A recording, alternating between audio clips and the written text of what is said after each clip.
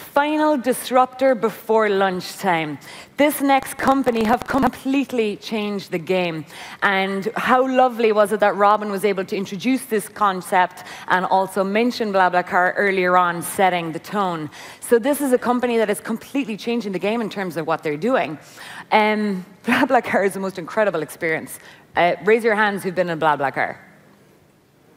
Oh my God, more. All of you with the hands down, get on it. It is so much fun. How boring is it on a 6-hour drive, alone, in the car, on a train, on your own? You get into a BlaBlaCar and you meet people like you. I went to Tarifa, I met Alberto, I got 3 bar recommendations, 4 restaurant recommendations, an invitation to a live concert. He made my holiday, he didn't just get me there. Absolutely awesome. The same Alberto had 2 different girlfriends through a BlaBlaCar journey. My intern, who's French, found her co-founder and a new job through a person she met in BlaBlaCar going from Rennes to Paris. So it is way more than transportation. It's incredible what might actually happen in a BlaBlaCar. And without further ado, I am thrilled to invite to the stage Frédéric Mazzella, founder of BlaBlaCar.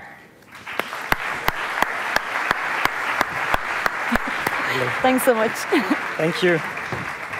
Thank you, Liz, for the introduction. As a final disruptor before lunch, I don't know if it's more challenging to be a disruptor or to be before lunch. You'll tell me.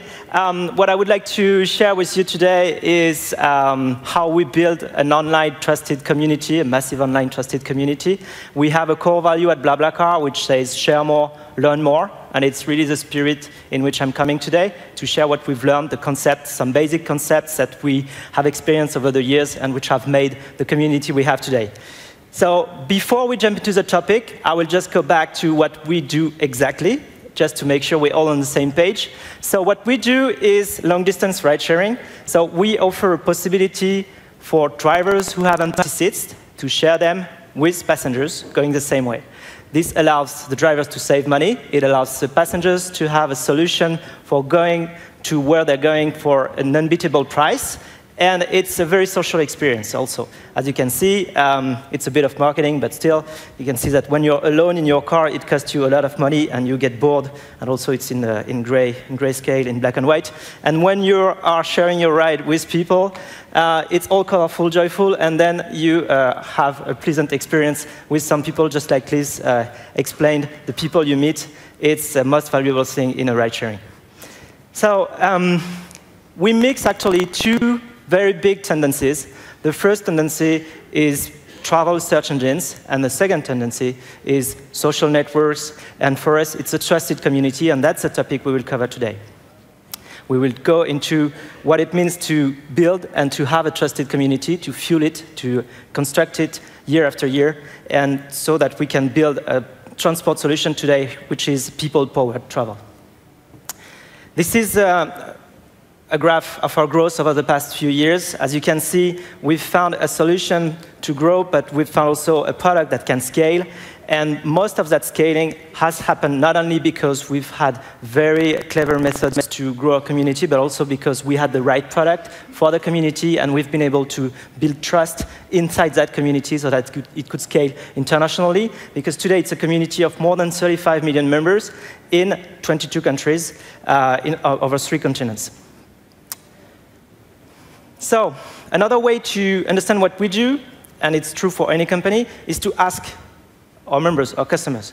So this is a basic question, and for those of you who are running a business, I think it's a very important question you could ask to your community anytime. Just ask them what they want you to do. You just say, so for us, we ask a question, we said, what is the role of BlaBlaCar? What do you think is the role of BlaBlaCar? And of course, not surprisingly, they had 3 choices they could choose from. Not surprisingly, they say, well, your first role is to find someone with whom I can ride share. So it's matching. 74% of the people we surveyed said your role is to match me with someone who's doing the same ride. Pretty basic, but still, it's reassuring. The second thing, though, they say at 63%, is that you are supposed to also help build trust in the community. You are supposed to not only connect me, but connect me with someone whom I can trust, whom I know, and whom I have enough information about. And the third thing, because our members have understood that this is a marketplace, so it's a community. The third thing they say is that you guys have to communicate, because we've understood that the more people you have in BlaBlaCar, the better it will be for us, because since it's a marketplace, we'll have more matching opportunities. So the communication angle is also very important, and I'll just go through what we've done on all those three things to help the growth of the entire community. So on the matching side, we use all the necessary technologies that allow us to make sure we match the right drivers with the right passengers. At least we propose lots of drivers to passengers, and then we help them matching. So we use, of course, all the technologies on the databases and search engines and connectivity. We have our product available from all platforms, mobile and web, and everything is synchronized. This is basic, but it's actually our job, and so we also have lots of matching algorithms to help people find the right rideshare for their need. On the trust side, that's where we've worked a lot, actually. We've understood over the years how you can build step-by-step information that are useful for people to build their trust towards people they've never met. So we've came up with this model, which we call dreams. So each letter in this framework is actually the initial of a concept. So we've found out that for people to get trust in someone they've never met, they need to have access to several types of information. Those are the 6 pillars of trust. You want to have access to information which is declared, rated, engaged, active, moderated, and social. Declared is pretty basic. It's like your first name, your picture, your preferences, whether or not you accept animals in the car, what you've done in the past. Are you like a jazz player? Are you a math teacher? And also the preferences, maybe you don't know, so I'll just go around this. But the reason why we're named BlaBlaCar is because you choose if you talk a lot in the car or not. So you choose if you are blah, blah, blah, or blah, blah, blah. I still don't know if I'm blah, blah, or blah, blah, blah. My profile says blah, blah, but people say then after that I'm blah, blah, blah. So I don't know. Anyway, this is the reason why we're named that way. And this is part of the declarative information. You declare that you are, you declare your preferences. We've had people suggesting that actually this should be a rating as well, whether or not this person is blah, blah, blah, or blah, blah, blah. They should not choose themselves, but this is another discussion. The rated information, the ratings, it's very important for you to build your trust because you want to know the people you'd be traveling with. So you want to have ratings about what happened in the previous rideshares. So if you find the profile of Jose, then he has 54 positive ratings, then it builds your trust. The engaged part is when you commit as a passenger to come. So committing as a passenger is booking online. And as a driver, it's accepting a request, but at least that's some form of commitment that the ride will happen. It brings more trust, it projects you in the future. Then the A is for active. So active is like all the information you have on your profile, which deals with the percentage of response you give to any request, 98% or 2%. Of course, 98% is better than 2. How many rides you have published on the platform? Is it 161 or is it your first one? All this kind of information, where were you logged? Were you logged like 15 minutes ago or 3 months ago? This builds trust as well. It's the activity parameter, and it's things we can have, and it's digital information we can display in order for people to build their trust on. Then you have the moderated part, which is the moderation we do. So we do lots of moderation on the service. We also do perform a lot of checks. It can be checks on the telephone numbers, on the bank accounts, also ID checks for some countries. And then you have the social angle, so you are able to link the profile to Facebook, for example, so that you'll know that this person has 322 friends on Facebook. And this will bring more trust as well to you, because when the profiles are linked socially, then it brings more value to you. This is the Dreams framework. It's been a lot of work. And of course, we weren't born with the Dream framework. We really developed it over the years by listening to our members and understanding what they wanted. That's how we were able to build this framework in the end. Then the last thing is communication. So we've done a lot of things on communication. We are communicating a lot with our members. Of course, on social media, we have millions of fans with whom we communicate. This is very important because it's a link between our members every day. We do some PR as well, of course, because we explain what we do. Actually, when we launch in a new country, it is very important for us to go see the journalist and explain what we do, because it's not always obvious. Sometimes people think we're renting cars. Sometimes people think we're doing something else. But so we have to explain we're long-distance ride-sharing, and the press for this is very useful. They help us explaining what we do. We also have an online blog, which we call the Blah Blah Life, which is a life of our members, where we publish lots of articles about anything which is with ride-sharing or not, with travel, with things which are very relevant to our community. And we also go on the ground for festivals, for example. We go on lots of festivals. We also have some other events, which we call the Blah Blah Times, where we meet the community. Maybe some of you have met some of the people in our team. So we go on the field very often, and it's very important for us to feel the community as well. We do ride share ourselves as well. I'll come back on that point. It's also very important for us to be connected with the community. So creating a community, if we step back and we understand what it is a community, what defines a community, a large community, I mean, where people don't know each other, there are actually 4 pillars in a community. Those 4 pillars are a common set of values. There also are people who are more famous than others in the community, so people that everybody knows in the community, for example. There are events, which are created, and there are stories. This is true for all the communities you can think about. It can be true for any sports community, like tennis fans or rugby fans or football fans. It's also true for a community of like this event, or like a community of entrepreneurs and investors. It's also true, of course, for religions. It's true for jobs. It's true for many things. It's even true for countries. Any community has those 4 pillars in it. So if we take an event like today, or a community like we are, the values will be motivation, innovation, success. The people will be the people who are successful, and then they make big things.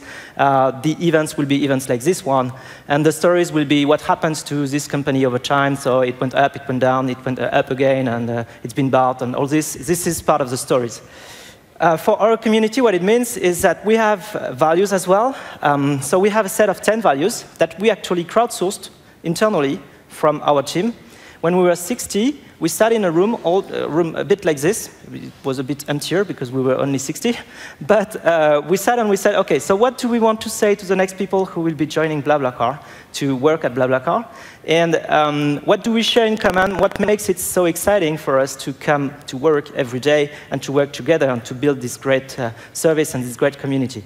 We came up with 10 values, the most famous of them being fun and serious. Why? Because when you're very serious, you can be proud, and when you're proud, you can have a lot of fun.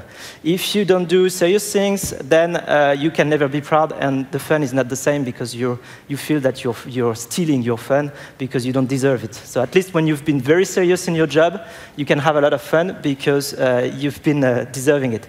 There are some other values. You see share more and more, I mentioned at the beginning. And lots of them are helping us. They're very action-oriented, and they help us in shaping the culture of the company and making sure that today, even though we are 550 people, we still have the same culture, the same strength, the same unity in our team.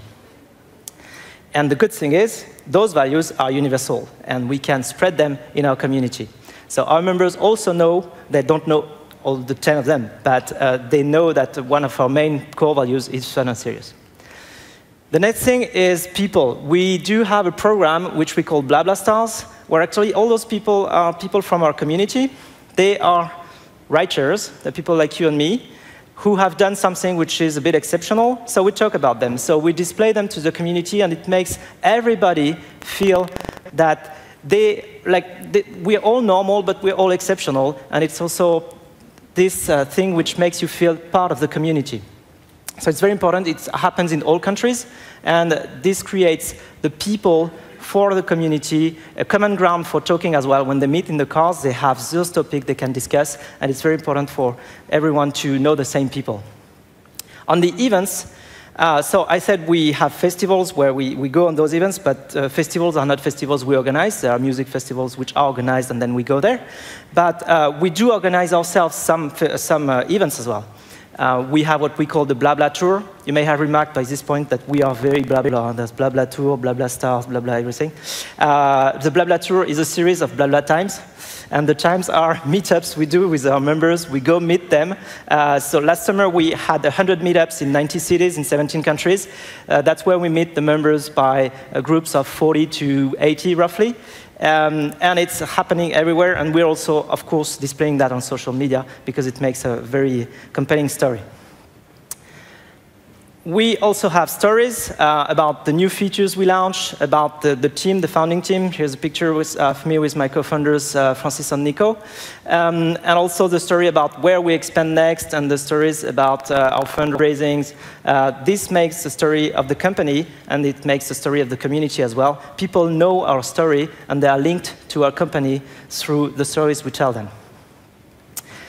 So now, that we see how we can create a community, how to create a trusted community. And so we've seen that with the Dreams model, we are able to articulate how you build trust massively with digital tools. But then we wanted to know, of course, how well we perform. So we've conducted a survey. We've conducted a survey with 18,000 respondents in 11 countries. And we asked some basic questions. This survey has been conducted with NYU Stern, with Professor Arun Sundararajan, who is the most well-known person studying trust in the world. And so we've done this study together to make sure we could understand what we were seeing.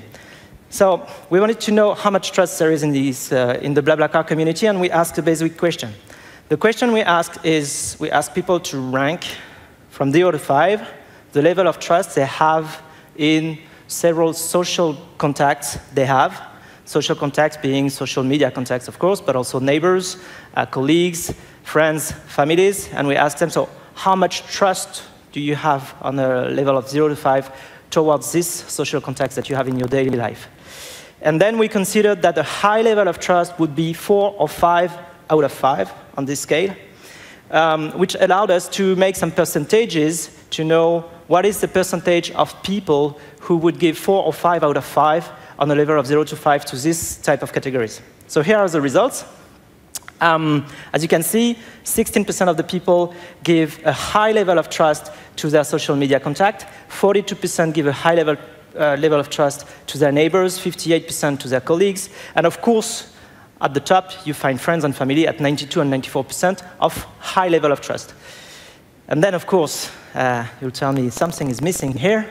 Where are the BlaBlaCar members? That was our main question. So we were like, how do we rank in this context? So we asked the same question for BlaBlaCar members with full profiles. And then the answer is absolutely stunning. It's something that is brand new. It has never happened in the history of mankind, I would say, because we are now able to create a level of trust between people who've never met, which is a lot more than people who have met, like neighbors and colleagues, and almost as much as the level of trust you have in friends and family.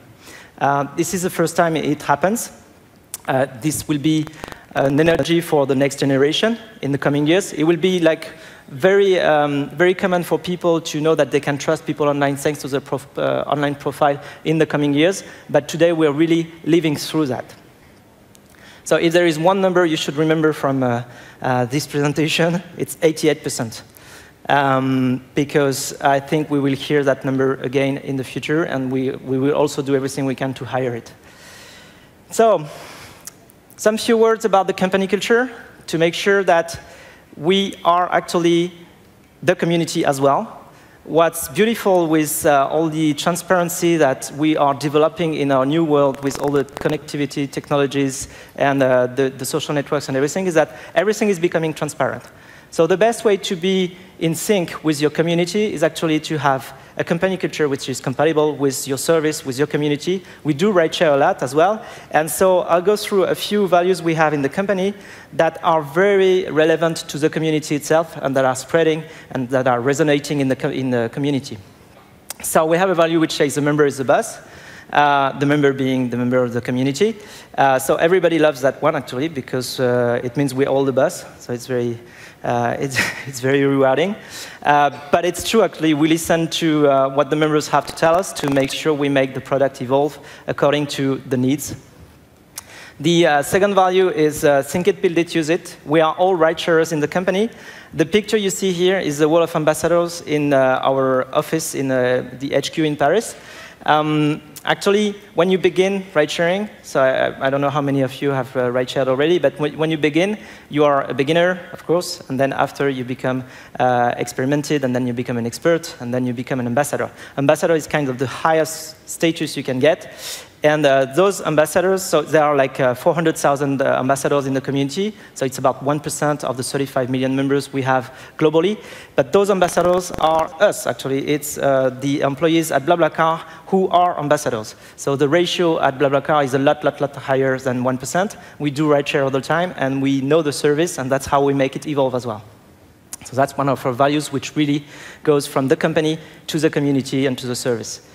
Another value is passion, of course. You can't build this without passion. So we are passionate, we innovate, is one of our core values as well. We create new tools for the community. And one example I wanted to highlight here is what we've created, which we call the BlaBla Help, another BlaBla something.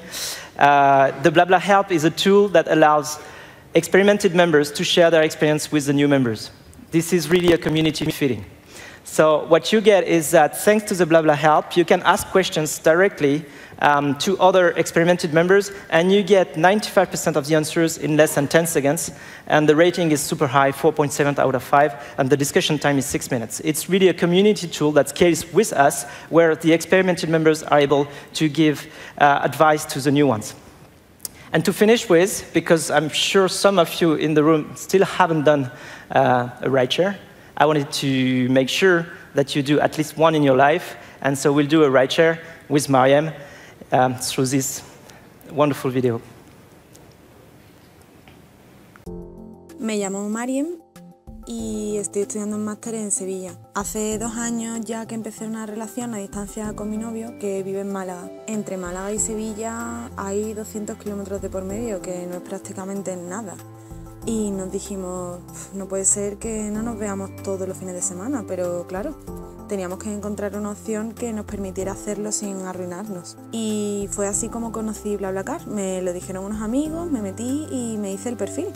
Gracias a BlaBlaCar hemos podido cumplir nuestra promesa. Nos hemos visto todos los fines de semana.